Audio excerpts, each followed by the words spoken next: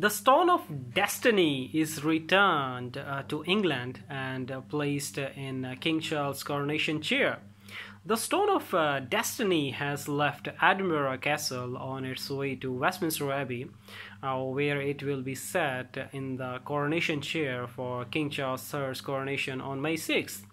First Minister Humza Yousaf was joined by heralds, soldiers, a piper, and Historic Environment Scotland officials for a ceremony in Edinburgh Castle's Great Hall to mark the beginning of the stone's historic journey.